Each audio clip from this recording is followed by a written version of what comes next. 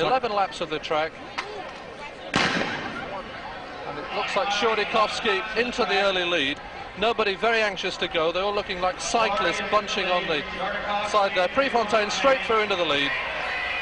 And Johnson tucking in behind him, and Licori in third. And I think this will probably be the pattern of the race for 4 or 5 laps.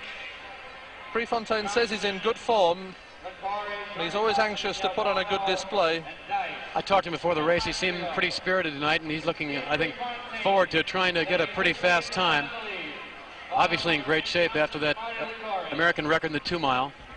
I think Prefontaine, being a distance runner, a 3 mile or 5,000 meter runner, really enjoys coming down to the mile and rubbing the specialist noses in it. But he will have to keep up a pretty nifty pace. It's going to be around 60-second pace for the first quarter.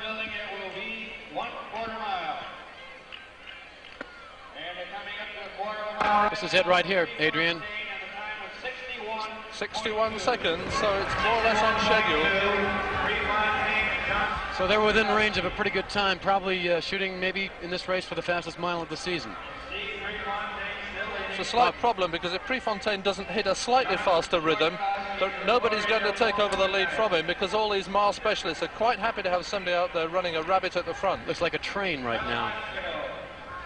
Nice, neat line going around the track, Adrian. The easiest way to run, of course, is to sit in and just follow the rhythm of the leader. Shordikovsky surprisingly making a move. Marty's still in the middle of that pack, running just with the group. Contented right now to be exactly where he is. 6 laps to go.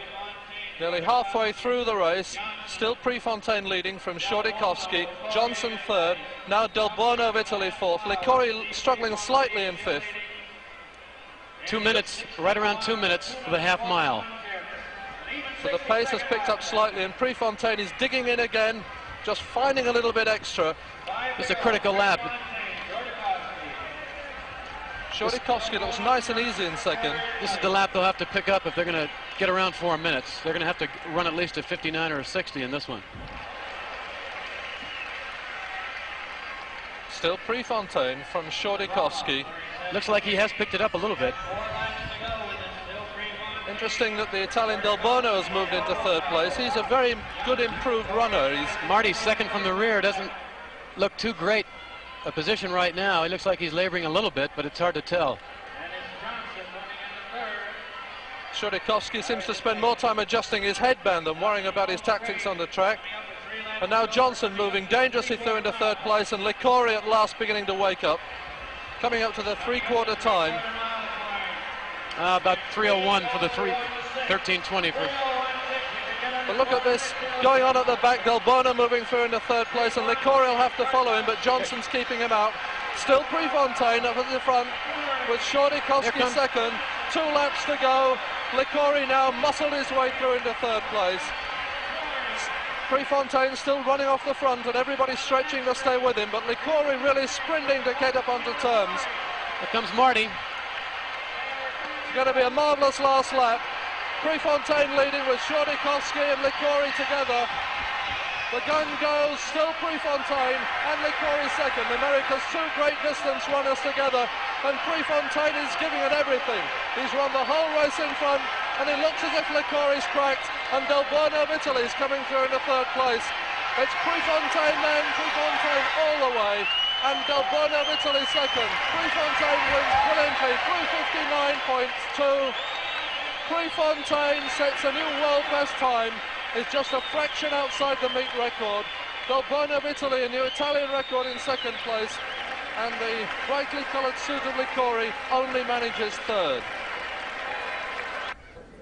And 16,000 people here in the Forum really had a race for the money in that mile race. Prefontaine running away right from the front, took hold of the whole crowd here, and you're obviously pretty pleased about it. Very pleased.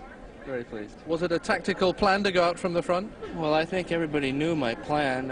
For me to win a race against competition of that nature, I have to go out hard and just about lead from the start, because the runners in that field, except for Jim Johnson, are all runners that hang on and then outkick you at the last. So my tactics was just to go strong and run the first 3/4 of a mile hard. and then just hang on the last quarter. Well, you didn't seem to be hanging on. You looked like you could have gone about 3 more laps. I could have maybe gone 1 more lap, but I don't know about 3 more. Does it give you a thrill as a long-distance runner to come and beat the milers at their own game? Yeah, you might say that. I wish I could beat some of the 3-milers at their own game.